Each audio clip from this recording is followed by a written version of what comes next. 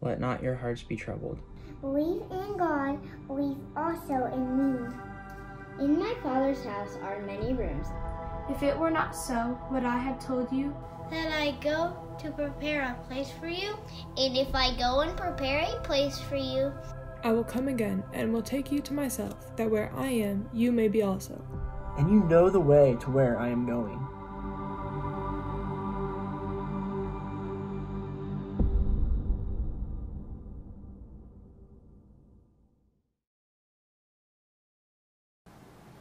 Hey, thanks again for inviting us into your home or your office or wherever you're watching this. So glad to connect with you. We're in a series. We're going to wrap it up on the church. I hope that as we have looked at what Jesus said he is building, it has created in you a renewed love for, appreciation for, man, this is Thanksgiving time, right? Grateful for the church. I hope that there's been a sense of awe even in you as you look at this supernatural organism that Jesus is building, and we go, oh my, and it pulls us into this wonderful thing that Jesus is doing. So we talked about the essence of the church. We've talked about the diversity of the church, the unity of the church.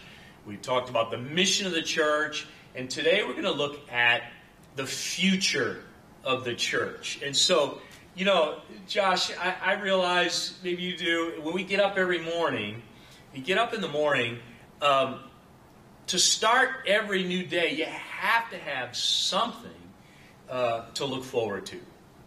I mean, even if it's small as, I'm going to get a cup of coffee. All right, to get you out of bed, right? Or maybe I'm going to wear a new outfit today. Or maybe, hey, I'm going to get to see my friend. But we got to have something to look forward to when we get up in the morning, right? Or if you're watching this on Sunday, my football team this afternoon, or That's something right. like that, That's right? So, but we do this all the time with, if you're a student, you're just thinking, I just can't wait till that test is over. Or I'm looking forward to the break coming up, or for school being done, and I'm looking forward to being with my friends this weekend, or whatever it might be. We have all sorts of things like that where we're really looking forward to what's to come. And we do this on a larger scale as well. It's not just on a day-to-day basis. We're also talking about, okay, think of your life. You think, I just can't wait till I graduate. But then, once you graduate, it's, I can't wait till I get married. Then it's, can't wait till I have kids. And then it's, can't wait till the kids are out of diapers. And then it's, you just keep going on until, can't wait till they graduate. And then it moves to, I can't wait till they come back home. And so it's on a larger scale as well. We're always looking toward what's to come to give us hope, to sustain us there in the midst of the day-to-day. That's right. It's we all have to answer this question, you know. It moves us. Boy, life will be great when. And so we kind of move into our day that way. So we need something to look forward to. Otherwise, think about this, life becomes crushing. It folds in on us. We don't have any hope. We're full of despair. If you really believe that your best life is in the past, if you're always looking back to the good old days, then the future is very bleak, right? But if you really believe that your best life is in the future, that what you have ahead of you is what's going to be the best that you'll experience, then everything changes. Your future is bright and you're full of hope. And so as we come into looking at the church, and the church is people, right? It's us. What do we as the church have to look forward to? What we're going to see today is that when it comes to the future of the church, we can say with absolute certainty that our best life is ahead of us. So Josh, as the church, how can we be so sure, so certain that as we think about the future, our best life is ahead of us? How can we be so sure about that? Yeah, well, you know, if there's one thing we've learned this year, is that phrase, Lord willing, is not just something you throw onto the end of a sentence to make it sound more holy. That's right. It's the truth, right? It's true. So that's what the Bible says, that the heart of man plans his way, but the Lord establishes his steps. You know, we have all sorts of plans, all sorts of hopes that we're looking forward to. But those things may or may not come to pass. The Lord, though, what he plans, that always comes to pass. And so we want to look at, okay, what is his plan? What's his purpose? And really, for this age, God's plan is the church, right? And so what we see is that we have our hope of being certain. We have a hope of being certain. Now, when we often define hope, it's like a wishful thinking. But when the Bible talks about hope, it's a confident trust. It's a confident trust in who God is, what he has done, and what he will do in the future. And so, why can we have this confidence? Well, I invite you to turn to Matthew chapter 16. Matthew chapter 16. Here, Jesus is kind of traveling with his disciples, and he asks them a very important question. He says, "Who do people say that I am?" And so they answer, and they give him some thoughts that other people have about him. And Jesus turns the question in on them. He says, "Who do you say that I am?" It's a question all of us have to ask. Who do you say that Jesus is? Peter answers, "You are the Christ, the Son of God." That's the correct answer. Peter gets it right. And so Jesus, in affirming Peter, says this, "I tell you, you are Peter, and on this rock I will build my church, and the gates of hell shall not prevail against it." Now, there's a lot we could unpack with that verse, and so we're not going to have time to do all of that here today. But basically what's going on is, the way I understand this, is Jesus is telling Peter that, "Peter, on your confession of me as the Christ, I'm going to build my church, and nothing is going to stand against that. Not even the gates of hell, not even death itself can stop this." And so what we see here is three very important things. Number one, we see that Christ is the one who is doing the building. He says, "I will build my church." Well, because of who Christ is then, number two, Christ's work is certain. He says, "I will build my church." And since his work is certain, then it logically follows that three, Christ's work cannot be stopped. He says, "I will build my church, and the gates of hell shall not prevail against it." See, the church is God's plan for this age. And we get caught up in thinking all these other things may stop it. We think a pandemic or a political election or these kind of things will stop the church. But that's not the case. Jesus says not even death itself can do that. And the reason why we can have confidence in this is because of who Christ is. He does not change. He is the same yesterday, today, and forever. We read this in Malachi 3. God says this, "I, the Lord, do not change." And we're told in Hebrews 13, Jesus Christ is the same yesterday and today and forever. God doesn't change. You know, the way Spurgeon put it in one of his sermons, he said, "God does not change in his essence, in his attributes, in his plans, in his promises, in his threatenings, and in the objects of his love." Our God does not change. And hear me, this can be either the most glorious news you'll ever hear or the most horrible news you'll ever hear. Because if you do not believe in Christ, then be warned. Our God does not change, and neither will he change on that last day of judgment, when our only hope is to stand in the righteousness of Christ and not our own. But if you do believe in Jesus, then be encouraged. Because our God does not change, and he will not change on the day of judgment, when our only hope is to stand in the righteousness of Jesus and not our own. He does not change. And so this means he will not stop loving you. If you belong to him, he will never let you go. He did not die just to make our salvation possible, but to make it certain. He died to bring his people to himself. And those people are his forever. He will not change his mind. He will not let them go. His love will not grow cold. He will hold us fast. For our Savior loves us so. He will hold us fast. He will never decide to let go. You know, the Gettys have a song, "Oh Church Arise." And part of it goes like this. "When faced with trials on every side, we know the outcome is secure. And Christ will have the prize for which he died, an inheritance of nations." See, Christ will have the prize for which he died. He is building his church, and nothing can stop that. Not even death. There's been a lot that's changed here over the last year. Probably not a surprise to you listening online. This is a change, right? There's been a lot that has changed. I remember I just recently, this week, saw a picture from 2016. And it was a big crowd of people and three people standing together there. And my first response was, "Oh, why aren't they wearing masks?" That was 2016, right? It's just crazy how much has changed here in the last several months. And in prepping this, I Googled, church and change and all that, and there's a lot of articles that came up from this year about ways the church is changing, will change, and must change in order to survive. Now, as a pastor, I recognize the prudence of a lot of these conversations. But hear me, church. The things that are changing are not nearly as significant as the things that remain the same forever. Our God does not change.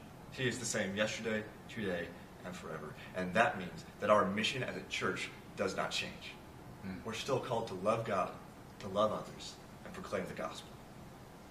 That doesn't change, and nothing can stop that. Not even death can stop the mission that Christ has for his church. So our God does not change, and our mission does not change, and our future then does not change. It is secure with Christ. So we're all looking for constancy somewhere, and something. We're all turning to something, but it's often the wrong thing. Because God is the only one who is not unchanging, who is not changing. But also then that means our future with him is secure. Because God doesn't change, he will bring us home. And because God does not change, it gives me hope that I can. That one day I will be holy and perfect and blameless in his sight, with him forever. And when we're in sin, we often say something like, well, I just can't change that. That's just who I am. I'm too sinful. I can never change and come to Christ. I love the way Jen Wilkin puts this. She says this: whether uttered in hopelessness or defiance, this statement that I can't change is a lie. Only one person doesn't change, and that's God. But when faced with the need to turn from sin, I answer the question of who is unchanging with I am. Because our God does not change, our future is totally secure. And because our God does not change, it gives me hope that I can. Wow.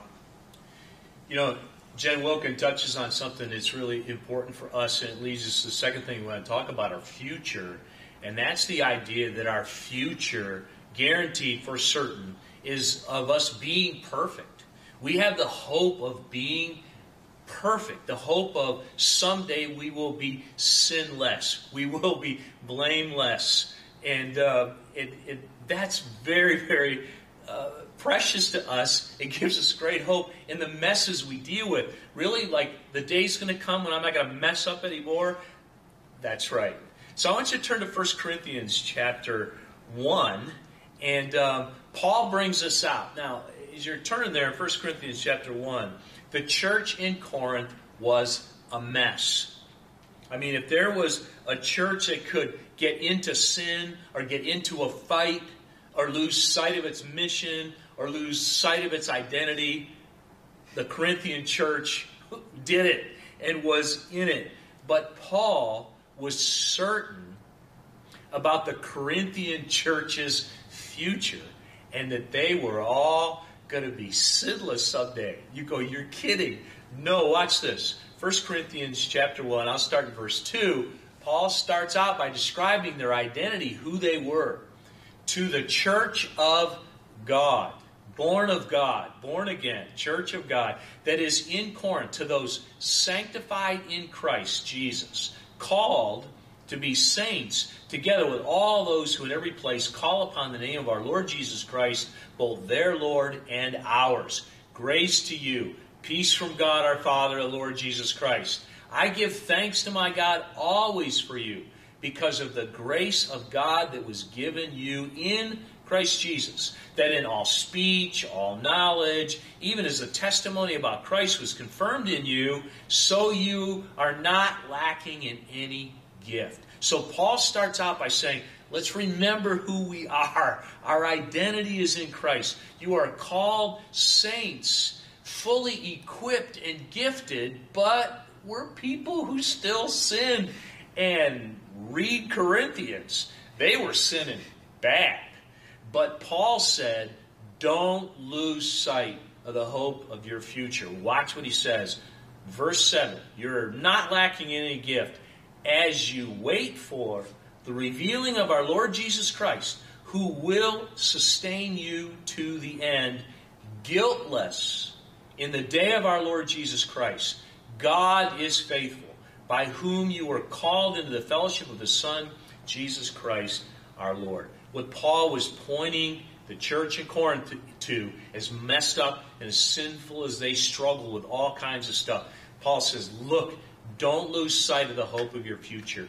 You're going to be perfect someday, sinless. Because see, here's the deal. At our death, or if Jesus returns, we will be transformed. We will be given glorified bodies. We will be like Him. No more sin. Imagine that. No more temptation. No more evil desires. No more failure. No more. We will be in an eternal state of perfection. And you know what? You'll really like me then.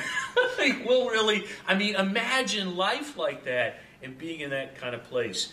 And here's the deal. Because of our identity, our destiny is a certainty. God says, I am faithful. I will get you home whole, totally sinless and perfect. This whole idea comes up again in Ephesians chapter 5. Now in Ephesians chapter 5, we always think about, Paul's talking about husbands and wife and marriage, right? Husbands, love your wives and that whole deal. But really what Paul's pressing into here is that our marriage here on earth is a reflection of the relationship Jesus has with His church, His bride. Listen to the future. Listen to what Paul says in Ephesians chapter 5. Verse 25 and 26, he says, Christ loved the church and gave Himself up for her, that He might sanctify her, having cleansed her by the washing of water with the word, listen, so that He might present the church to Himself in splendor, without spot or wrinkle or any such thing, that she might be holy and without blemish. This is a beautiful picture of the church and the future when we as the bride of Christ get presented to Jesus and we are this beautiful, spotless bride.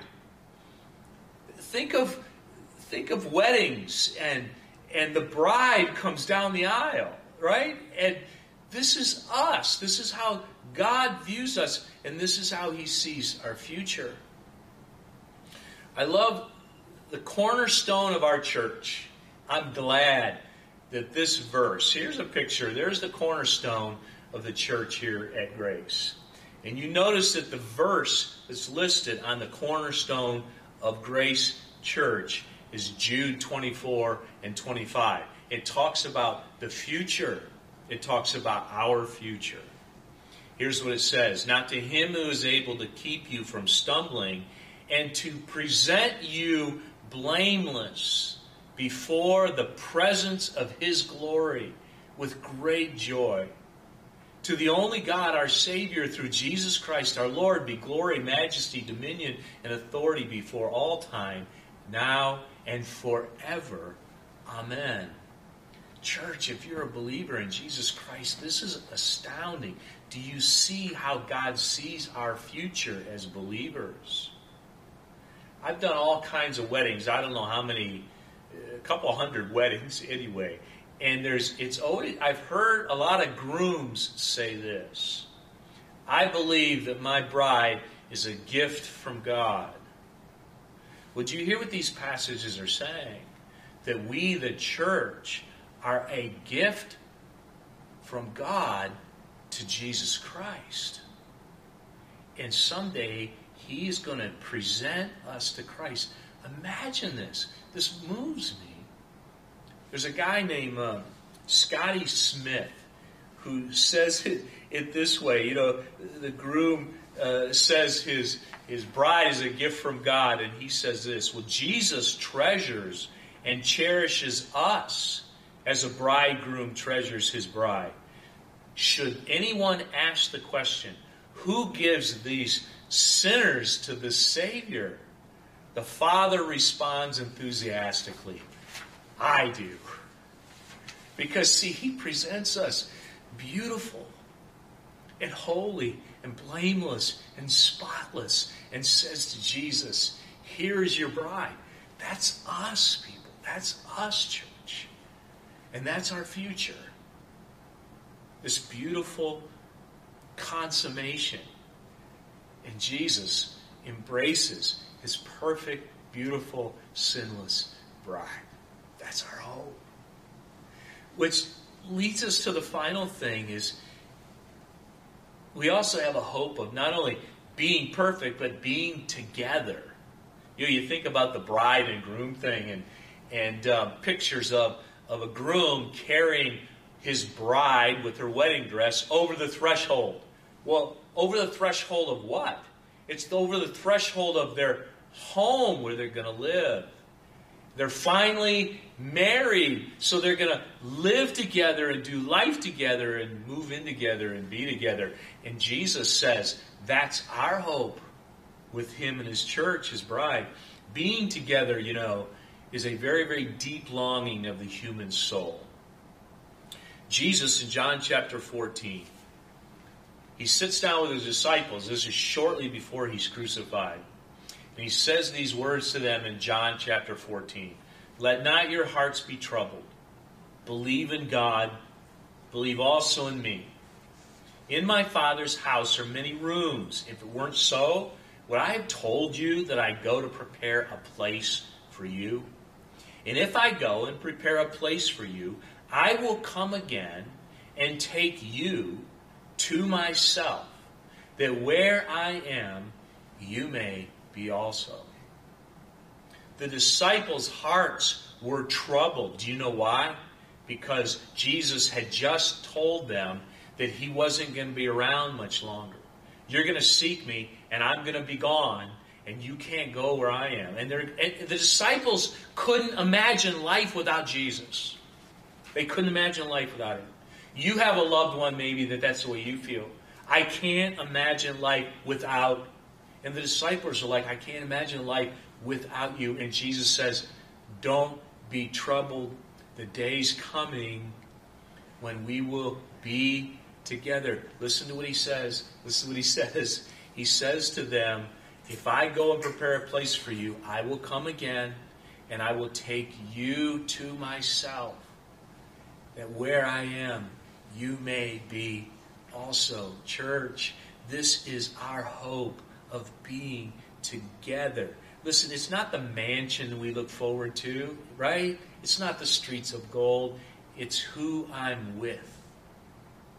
It's not the place that's prepared for me. It's who is preparing a place for me and wants to be with me in it. That's what we long for. The church's hope for the future is to be home. And we look forward to being together with Jesus. This is heaven. This is heaven. Amen. And just a few chapters later, you read from John 14. In John 17, we looked at this just a few weeks ago. Jesus prays, Father, I desire that they also, whom you have given me, may be with me where I am. That's the prayer Jesus has. Is Father, I pray that my people here, my church, would be with me. And that's the prayer of our hearts, is Jesus, I want to be with you. And that's our future. That's what's going to happen. And we get a picture of that. The very end of the Bible, Revelation chapter 21, we get a picture of what this looks like. And we get a picture of our future together as a church with our Savior. We read this. Then I saw a new heaven and a new earth. For the first heaven and the first earth had passed away, and the sea was no more. And I saw the holy city, New Jerusalem, coming down out of heaven from God, prepared as a bride adorned for her husband. And I heard a loud voice from the throne saying, Behold, the dwelling place of God is with man. He will dwell with them, and they will be his people. And God himself will be with them as their God. He will wipe away every tear from their eyes, and death shall be no more. Neither shall there be any mourning, nor crying, nor pain any more. For the former things have passed away. And he who was seated on the throne said, Behold, I am making all things new. And he said, Write this down, for these words are trustworthy and true. He said to me, It is done. I am the Alpha and the Omega, the beginning and the end. To the thirsty I will give from the spring of the water of life without payment. The one who conquers will have this heritage. I will be his God, and he will be my son. That is our future. That is our hope. It's the hope of being together. And you know, right there is actually the culmination of the whole biblical storyline.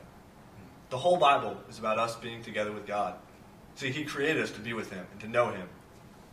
And yet, Adam and Eve in their sin rebelled against him and said, we can do it our own way. And every single one of us since have said the exact same thing. Said, I can do it better on my own. Don't trust you, God. But God didn't give up. You see in Genesis 17, God tells Abraham, I will be God to you and to your offspring after you. Exodus 6, God tells Moses, I will take you to be my people, and I will be your God. Leviticus 26, God says, I will walk among you and will be your God, and you shall be my people. The prophets pick up on this all the time, Jeremiah and Ezekiel especially, with the language of, I will be your God, and you will be my people. If you want a sentence that sums up the covenants God makes with his people, there you go. I will be your God, and you will be my people. So look at Matthew then. Matthew chapter 1. You know, we're celebrating Christmas here coming up. Yep. What does it say? Behold, the virgin shall conceive and bear a son, and they shall call his name Emmanuel. And then Matthew tells us, which means God with us. So, see, God desires to have his people with him. That's the aim he's been taking throughout the whole storyline of Scripture. But before we could be with God where he is, he had to first come to us where we are. Because we in our sin could not stand in his presence. We deserve death. But Christ takes on human flesh, dwells among us, and dies for us so that we can be with God. That's our hope. That's our future. See, we are all created for relationship, and most fundamentally for a relationship with God. And so I think John Piper asks a very perceptive and important question when he asks this. The critical question for our generation, and for every generation, is this. If you could have heaven with no sickness, with all the friends you ever had on earth, and all the food you ever liked, and all the leisure activities you ever enjoyed, and all the natural beauties you ever saw, all the physical pleasures you ever tasted, and no human conflict or any natural disasters, could you be satisfied with heaven if Christ were not there? That really brings it to a head, doesn't it? The deepest longings of our heart are to be with God, to know and be known, and to love and to be loved. And that is our future. As the church, that is our future. You know, the holiday gatherings are a challenge, aren't they? I mean, we realized that this year especially, that you can have the table set, you can buy the turkey, you can have the tree set up, but the biggest challenge is getting the family to come together, to be together. And this is what we really long for, right? Is to be together. You know the song, I'll be home for Christmas, you know, and the chorus kind of goes, well, only in my dreams. Well, it's going to be only in our dreams for a lot of people this year, and it's hard. Some people, they've experienced the death of family members, and so there's something deep and fundamental in us of relationally, we got to be together. For believers, I want you to listen to the hope we have of being together. Paul wanted you to know this. 1 Thessalonians 4, we do not want you to be uninformed, brothers, about those who are asleep or other believers who have died, that you may not grieve as others who have no hope. For since we believe that Jesus died and rose again, even so, through Jesus, God will bring with him those who have fallen asleep or died.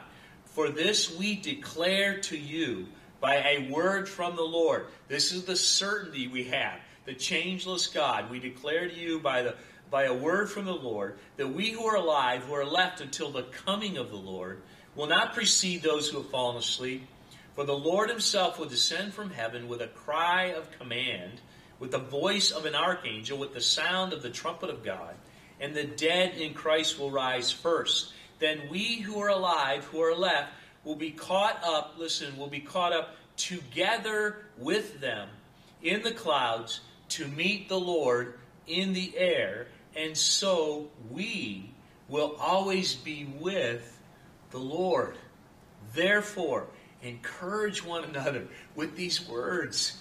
This is our future. Listen,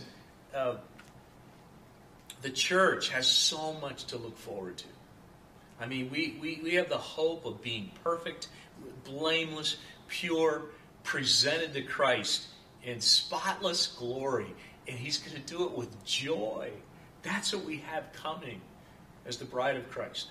We have the hope and can look forward to being together, finally together, never again to be separated, and the relational satisfaction that is stunning. And all this is a certainty because Jesus said, I will build my church. He said, I will have the prize for which I died. Look, church, we have so much to look forward to. Our destiny is astounding. We want to wrap this up today by engaging in 3 songs. We're going to sing 3 songs. Now, don't turn this off. Don't get a cup of coffee. Don't check out, all right? I really want you to engage in these worship songs. And Josh and I are going to come back when the song's over with a real important comment and wrap up with this, all right? So I want to start with a hymn that the church has been singing for 500 years about its future and the certainty of its future and its glorious future. So you worship together as we sing, A Mighty Fortress is Our God, and His kingdom will reign forever and ever. Amen. You worship together with this.